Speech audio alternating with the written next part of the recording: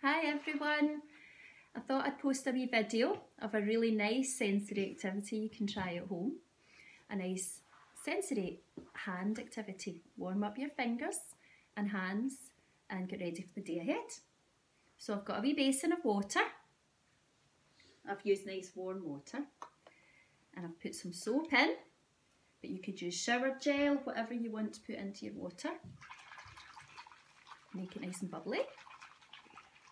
And when you've got lots of bubbles, you're going to put your hands in. So I've got my assistant here. She's going to put her hands into the water. Now you're going to sit like this for a wee while. Just soak your hands, let them loosen up and enjoy the feeling of the bubbles. So you can spend a long time on that, as long as you want. Then I've got a towel. Put your hands onto the towel. And we're going to use the nice rough towel, a different texture, to dry your hands. So we're going to take our time again doing this, and we're going to go down each finger one at a time. Really rub them right down to the fingertips. And again, spend as long as you want doing this. So that's the second stage. The third stage, we've got some nice hand cream. You could use body lotion, whatever you like. I'm going to have a nice hand massage. Okay, and again, you're going to rub right over all the hands, right down to the tips of every finger.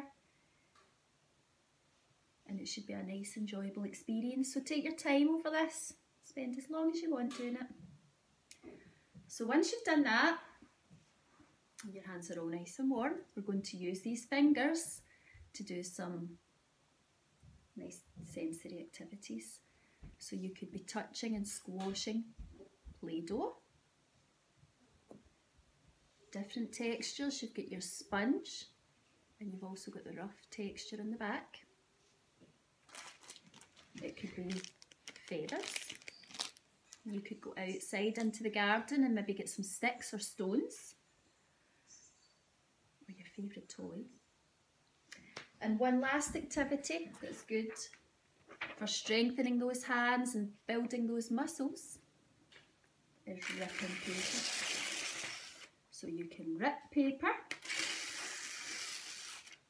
you can scrunch it all up, throw it, or you could use your fingers to pop bubbles.